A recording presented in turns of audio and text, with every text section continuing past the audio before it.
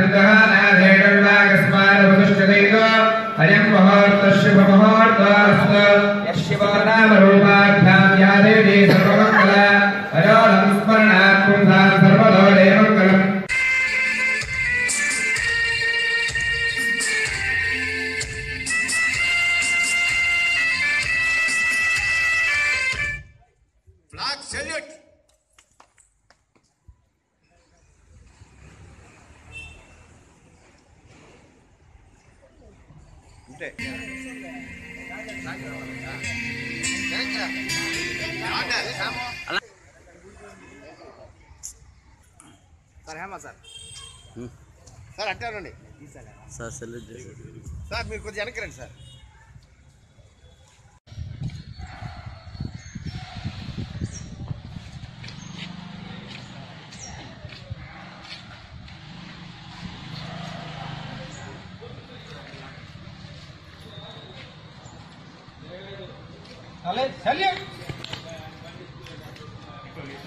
Order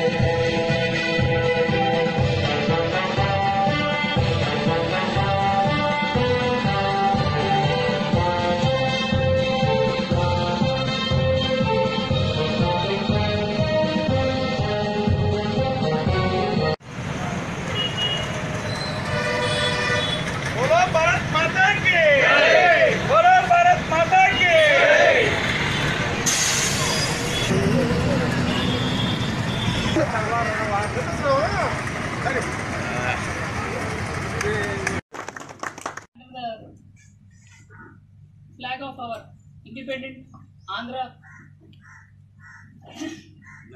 High Court of Andhra Pradesh. So now because we are separated and we as two brothers partition, we are also separated from our other half of our family. So now the responsibilities are again increased on our shoulder. The expectations of the society is still in our judiciary. So again, we must be more responsible towards our duties to see that the society will be survive in a peace.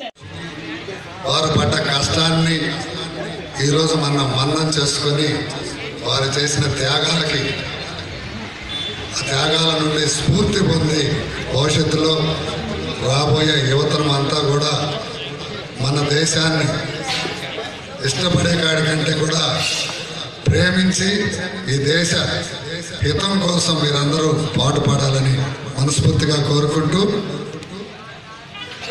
ఇప్పటికీ కూడా కొంతమంది పెడదూరంలో ఉంటారు. ఈ దేశం నాకేమిచ్చింది, నేనెందుకు దేశానికి ఏం చేయాలి, సేవ చేయాలి అనే ఉద్దేశంతో లేటెస్ట్గా యువతరం ఒక పెడదూరంలో వెళ్తుంది.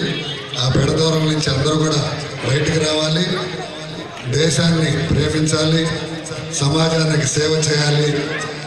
సమాజాన్ని సేవ చేస్తే రేపటి తరం, రాబోయే తరం బాగుండి మన దేశ అభివృద్ధికి తోడ్పడేదానికి